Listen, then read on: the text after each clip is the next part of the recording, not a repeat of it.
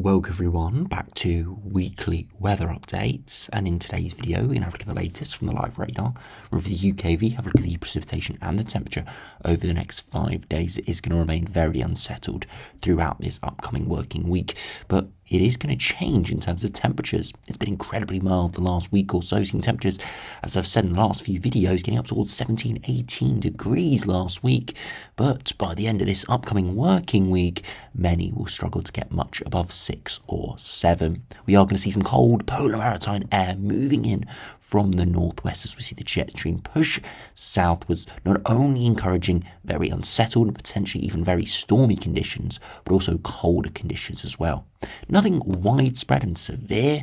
We'd require northerly or easterly to see something like that, but definitely a lot chillier than it has been recently. Temperatures back down to average or below average, and the risk of some winteriness does return for areas in the north and west, especially over higher ground. As we'll see from the latest GFS, GEM, Eastern UF, and the ensembles, that sort of pattern is likely to continue for the rest of February, being relatively chilly and fairly unsettled. And even the GFS today is producing a real big storm, perhaps next weekend, with a very southerly tracking low, with winds up to maybe 70 or 80 miles per hour once again. So even a named storm risk with that sort of system. But we're going to have to keep a very close eye on that, as we are going to see lots of oscillating between the models inevitably when we get a pretty unsettled stormy pattern like this. But definitely a change coming. Still going to be pretty horrible in terms of precipitation, but the temperatures are going to cool down quite significantly compared to at least last week. So do remember, if you enjoy my videos, which you like and subscribe, and remember to follow me on Twitter as well. The link's in description. Now, if we start by having a look at the latest from the live radar, you can see that big area of rain that did have a widespread yellow rain warning issued last night is now clearing into much of northern Europe. Big wall of rain and a pretty complex and sophisticated low pressure system there with quite a big hook in it. Didn't see too many strong winds for us, but you're perhaps seeing those winds develop across parts of Europe now as the low pressure does really form into quite a complex system. But luckily all that rain is now cleared and it's not really our worry anymore. Left behind are a few heavy, maybe even thundery showers. You can see across sort of the M4 line there, you can see a few of these showers. Got some yellows and oranges in there, which is some torrential rain. Again, should move through fairly quickly. They're not particularly large showers, but still could be pretty disruptive for a short period of time as they move through. But the rest of today, it's actually pretty dry. It's a lull between low pressure systems. It's not going to last, unfortunately, but so do make the most of it while you can. Now, it is still fairly mild out there today. Some temperatures probably into the mid-teens, maybe 14, 15, or even 16 degrees is possible in places, but it is going to slowly descend over the coming days, and there could be actually quite a sudden drop during the middle of the week as we do see a cold front sweep through. We'll have a look at that on the UKV now.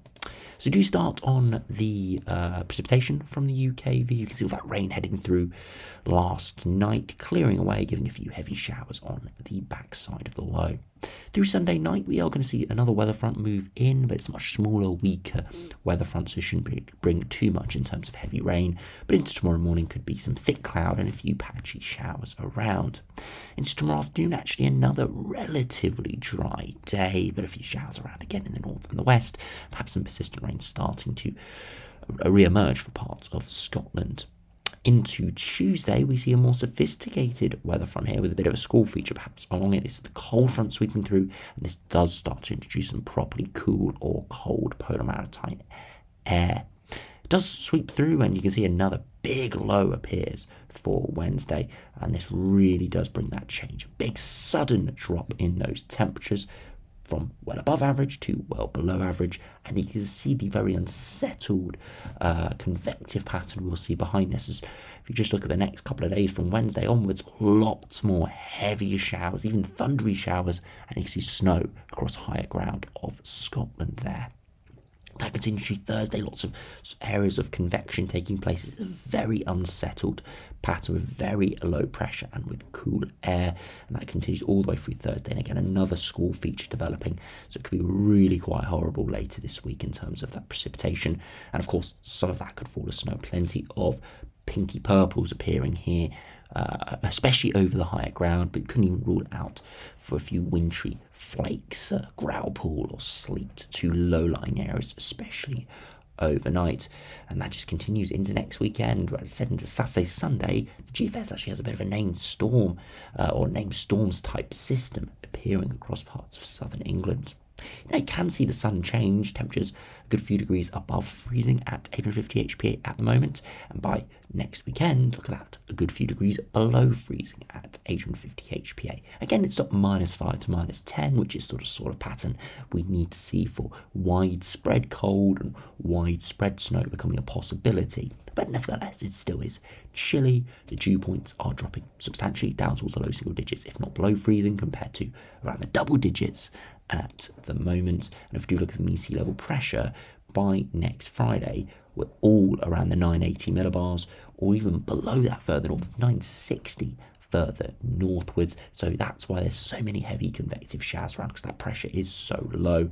And you see the wind gusts are pretty strong as well. Nothing ridiculous, but we're still looking at perhaps lots of 40, 50 mile per hour pulses coming through that unstable westerly flow. If we did see a little localized low develop like the GFS does, then those winds could really ramp up.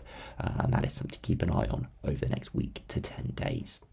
And if you look at those max temperatures, you can see through this afternoon again, 13, 14, maybe even slightly higher possible in a few locations. Into Monday, again, relatively mild, not quite as mild, but around that 10 to 12 degree mark. And the same is into Tuesday, where again, could be 10 to 12 degrees. But into Wednesday, cooler air does sweep through initially before we see that big wall of rain moving in, which has got another warm sector within it. But once that clears through Wednesday afternoon into Thursday, we're all into chillier air, and you can already see not getting much above 4 to 8 degrees for many areas, and below freezing over higher ground further northwards, and that continues into Friday. And you can even see overnight to Friday we could see a return to frost with many areas. Seeing temperatures drop down to the 0, 1 or 2 degree mark locally, even colder than that. Now, if you do have a look at the overall pattern from the latest GFS, you can see it is a flat westerly at the moment, but that is all going to change over the coming days. See this big low across southern Greenland dives southwards, and then we see this really unstable westerly flow developing. You can see the isobars are fairly tight, but they're nothing ridiculous, and that's why we're not looking at anything amazingly windy, at least initially. But it is going to be cool. If we look at the upper air temperatures, the -5 line is trying to get pushed in, but because it is coming across such a long sea track, it's actually unlikely to get particularly far into the country, maybe western areas at best. But in the days following that, watch this low that develops on the southern edge into next weekend. Real severe low spiraling in from the southwest, and that could bring incredibly stormy conditions. If we actually go over to WX charts, which shows this a lot better, into Saturday, Sunday, you can see that low moving in, showing gusts around that 70 or 80 miles per hour through the English Channel up towards the south coast. And that is, again, one to really watch. Could be a really deep area of low pressure. That, again, the centre of the low, looking down to sort of 950, 960 millibars. Once again, it would be incredibly horrible if that did come through. But back to the pressure charts, you can see after that the low stays southerly, and that means we actually start to see a bit more of a northerly flow developing. Now the pattern doesn't sort of reset, we stay with this diving jet stream across much of northwest Europe, and it keeps us relatively chilly and pretty unsettled right toward the extended range into early March, typical as we head into meteorological spring. We actually see a bit of a colder blast starting to appear, some very cold air exiting out of Greenland. Again, uncertain how much of this will actually get to the UK, but it is an incredibly cold air mass, potentially equivalent temperature. Look at that, showing you the extremely cold air exiting and the temperature deviation 10 to 12 degrees below average, starting to try to move in. So very interesting from the GFS. Again, it's not ridiculously cold, not widespread snow or anything, but much cooler, much more unsettled and stormy, and potentially even something very cold towards the end of this run. Now, if you look at the GM, it's fairly similar out to day 10 with that northwesterly flow coming in. Again, you see that low diving southwards, very unsettled westerly winds, not developing that low on its southerly track on Saturday and Sunday. So a bit of a change to the GFS that is expected at this time frame, but still producing low pressures around and generally north to northwesterly winds, keeping us pretty unsettled and pretty horrible all the way out to day 10, with that northwesterly wind still seeing chillier air masses trying to push into a continuation of the chilly conditions we've seen from the GFS. The CWF is fairly similar. Again, a westerly flow over the next couple of days. Then that northwesterly blast appears. Not seeing that southerly tracking low anywhere near as severe, but perhaps seeing some potential there of development, but not really coming off, staying really low in terms of that pressure, very low heights across much of the UK, before eventually we see a northerly wind come towards the end of this run. Again, no major blockings to the end. The wind isn't actually that cold, but it is relatively chilly, keeping us in that cooler air before eventually the high topples and we see a bit of a westerly flow.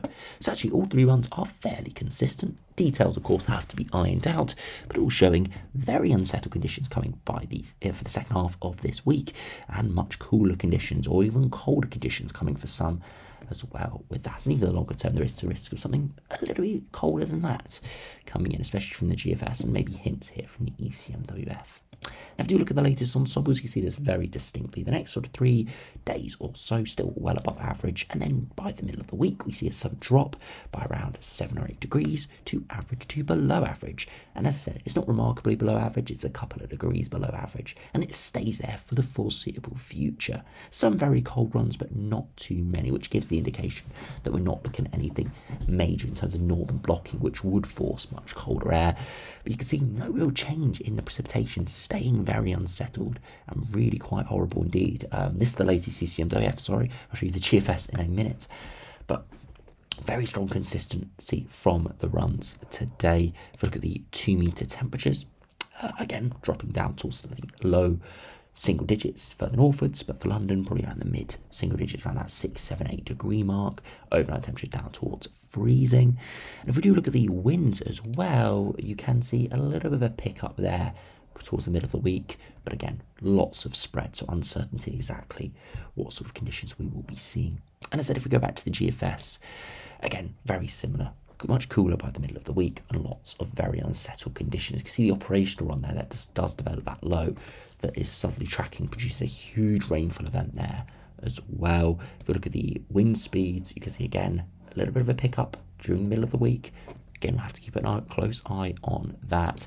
And if we look at the sea level pressure, you can see a big drop, and the GFS, you can see that with its very severe low moving through at 964 millibars through parts of southern England. So it is going to potentially turn even more disruptive over this upcoming week. It's going to stay very unsettled and perhaps even get even more unsettled than it's been recently. But I think the biggest change is going to be those temperatures. It's going to go from well above average to slightly below average. So even though the conditions we're going to be seeing aren't anything out of the ordinary, it is going to feel a hell of a lot cooler than it has been recently. And although it has felt like it's almost like we're in spring now, we're going to get a reality check this week with temperatures back towards what they normally are through February and March. And of course, as we have seen over the past few weeks, southern stratospheric warming is looking likely, or at least a very weak polar vortex is looking very likely over the next couple of weeks. And that could delay any spring weather through March and even maybe April as well. So cooler conditions perhaps could be here to stay. Again, not saying anything majorly cold, but definitely cooler than average conditions could be around at least for the next week or so, from around Wednesday, and maybe even longer than that, depending on what happens up in the stratosphere. So anyway, thanks for watching. Hope you enjoyed. Make sure you stay safe out there. If we do see some very stormy conditions this week, I'll keep you, of course, updated. And I'll see you again for another video soon.